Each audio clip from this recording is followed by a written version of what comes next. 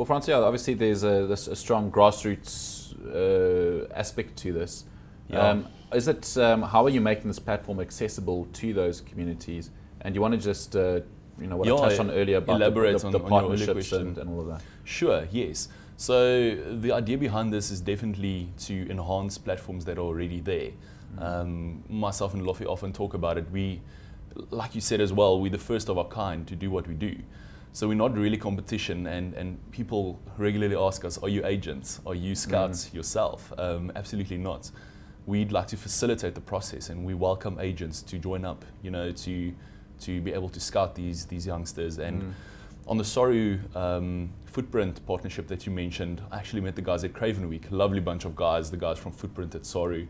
And what we talked, and what we aim to do is to say they've got a system where they monitor players who they've identified with great talent, and what they're doing is really fantastic, and I don't want to take anything away from them. What we aim to do is not exactly what they're doing, because they're doing great work. We aim to assist them to say that if we potentially spot a few guys who have great potential, great talent, if we see someone on the platform who fulfill the criteria that they're looking for, we'll push those guys as super sports onto Soru and notify them to see if they can join up, because ultimately for us, if someone goes through the Soru platform and becomes a Springbok through Super Scouts, that would be our ultimate success. And I mean, on top of adding their sort of, like I said, their vitals, their weight, their height, their beep test, etc., you can also upload, I believe, video footage. And this is also great for clubs and universities who want to showcase the facilities they've got. Yeah, 100% true. So the idea behind it is to say there's basics that a coach wants to know. He wants to know how many pull-ups can you do in your age group, what's your height and your weight. But further than that, I mean, rugby is also a subjective sport where you need to assess someone's talent.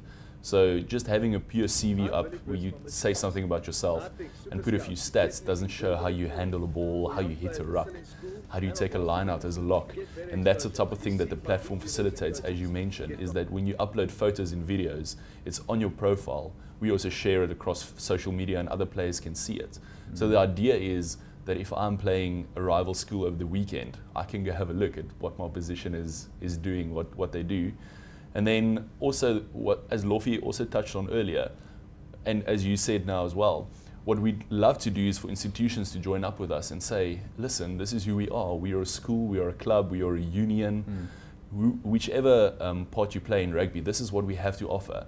Get the coaches involved, shoot a short video, have a few training tips, some financial advice if you want, life advice. We don't really prescribe what you can put on there. It's just a great platform for everyone to build their own brand, not only players and coaches, but all the other brands associated with rugby as well. Okay.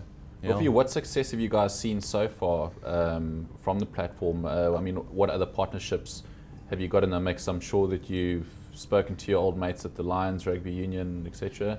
Yeah, again, we've had some great meetings. Francois has seen the guys at the development at the Lions. They are keen. We've seen Grey College, Rugby 15, Mizuno, and everybody's sort of interested in getting involved. I just want to come back to something you touched. You know what's great about this? You can get Sipo from the rural areas, and he can take a little video of his mate tackling, running, kicking, and just putting that up. Because most of the international clubs now, the first thing they ask is not a CV, is footage. So I think that part I like a lot, and you know what they say about a lazy fisherman? He fishes in the harbour because the lazy fish, they go there, they know there's always food. And I think that's where we're throwing our nets. What we would like to do is throw the nets much wider. And already I thought about, going to the big schools. Again, it's not only coupled to rugby, but go to big schools and maybe get bursaries, 3 or 4 bursaries, and get this talent from the rural areas, bring them in and get them into a rugby school. And when they've gone through the process, we won't have problems with transformation anymore. They will be transformed. I agree 100% that we are not transforming.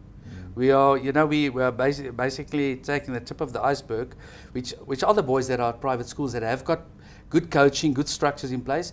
But I think I see transformation and development, taking those kids, and it's white, black, coloured, all over from the rural areas, getting them into systems, and when they through the system, you can identify that guy can become a Springbok, that guy can play Super Rugby, he can play Currie Cup, and that guy should play for the Brand New Coke team.